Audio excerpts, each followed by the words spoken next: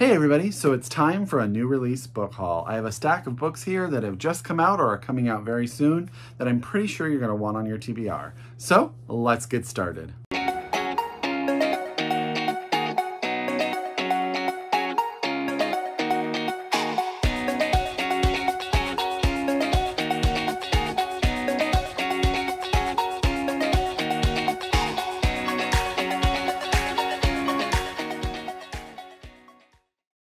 Hi everybody and welcome back to my channel. It's Russell with Ink and Paper Blog. How are you all doing today? As always, I hope you're happy, I hope you're healthy, I hope you're safe, and of course, I hope you're reading an amazing book or two or three or four. And if you're not, I'm about to tell you about a bunch of them so you can add them to your TBR and pick them up. Reading is going well over here, still busy, still getting things done, but able to read, which is very, very nice. So many good books to tell you all about. But let's get started. Get out that pen, get out that paper, get out that Goodreads, however you keep track of your TBR. If you are so able, please get these books from your local independent bookstore. It's that time of year when I remind you it's the holidays. This is when they make most of their money, and we want to support them. Or if you're a library user, get your library copy, send it to your iPad or your Kindle or however you do that, or go pick it up in physical copy form. So let's get started with an essay collection that I've talked about once before already, and that is Thin Skin Essays by Jenn Shapland. This is out from Pantheon. If you'll remember, Jenn wrote my autobiography of Carson McCullers, which was a nonfiction book. It was shortlisted for the National Book Award, and I adored it. And this is just a collection of essays of hers, and it says, let's see, it examines capitalism, toxic creep into the land, our bodies, and our thinking. I haven't started it yet, but I am super excited because I really enjoy Jenn Shapland's writing. It's very easy to read, but sophisticated in thought. And I'm really, really interested to see what we will find in this collection. So that's Thin Skin Essays by Jenn Shapland, out from Pantheon Books. Okay, we're gonna go from an essay collection to a horror novel. Yep, do that transition in your head. This is Joe Nesbo's The Night House. One second, I need to tell you, this was translated by Neil Smith from the Norwegian. This is out just in time if you are looking for something scary to read in the Halloween season. This is a story of a young boy. His parents were killed in a fire, and he has moved to his aunt and uncle's house sort of in the middle of nowhere. And he's sort of an outcast from the minute he gets there. And then another more popular boy goes missing, and everyone's sort of blaming him and won't believe him when he says that he was sucked into this telephone in this telephone booth. Sounds crazy, right? But I think it's probably going to be pretty darn good because Joe Nesbo can write, right? So that's Joe Nesbo's The Night House. This is out in the US from Knopf. Again, translated from the Norwegian by Neil Smith. To get your hands on that if you're looking for something a little creepy. And if you're looking to solve a mystery, try A Chateau Under Siege by Martin Walker. It's a Bruno Chief of Police novel, again, out from Knopf. This is one in a series, and this one is about there's a town, Sarlat is getting ready to sort of do a reenacting of its freedom from Britain in the 100 Years' War, or some sort of reenactment of a war. And the main actor is stabbed. Will he live? Will he not live? Well, Bruno arrives and he has to take care of the young children of this man. And he has a couple of, the guy who's been stabbed has friends from Silicon Valley in town, which I think is really funny because I live in Silicon Valley. And sort of as he starts to piece it all together, trying to figure out what's going on and why it happened, what happened.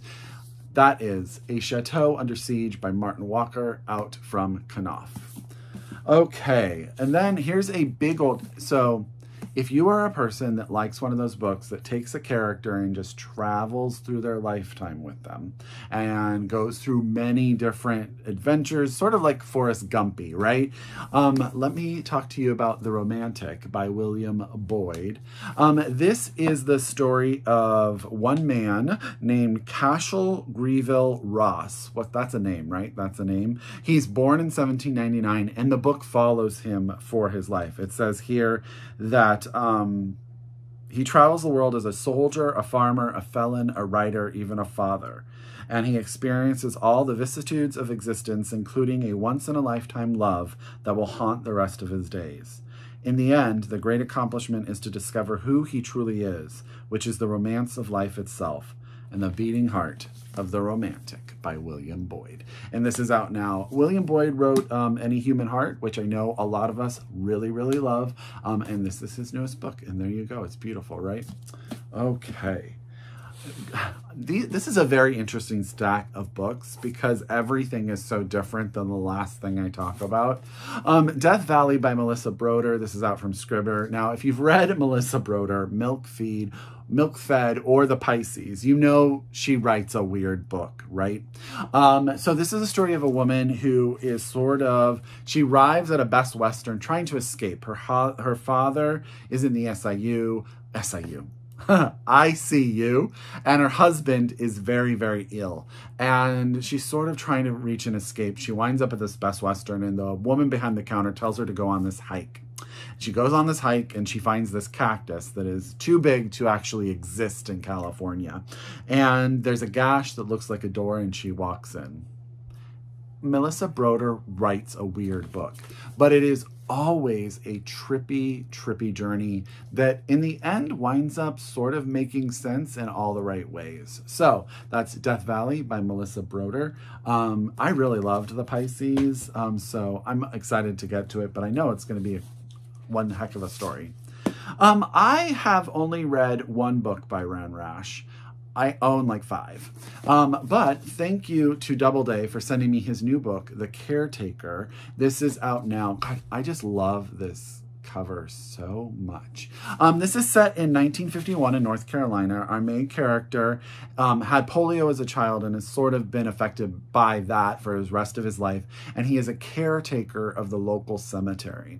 He has really one friend named Jacob, and Jacob gets conscripted to go overseas for the military, and asks Blackburn Gant, who is our main character, to take care of his wife, Naomi. Naomi and Jacob, when they got married, they eloped, and it was a big deal. It angered sort of everyone's parents, and no one was happy about it. They've been shunned by the local town. But as he's away, Naomi and Blackburn start to grow closer and closer. And it says, even as a stunning portrayal shatters family bonds. So who knows what that's going to be. Rash can write a book. So I'm really, really excited. I love the premise of this. So that's The Caretaker by Rash, out from DoubleDay. Last but not least is a book that my friend Julie had talked to me about that she was working on. And she said, can we send you a copy? And I said, yeah, it sounds interesting. And I don't know a ton about it, but here it is. It's called A Bitch for God. Clark T. Carlton.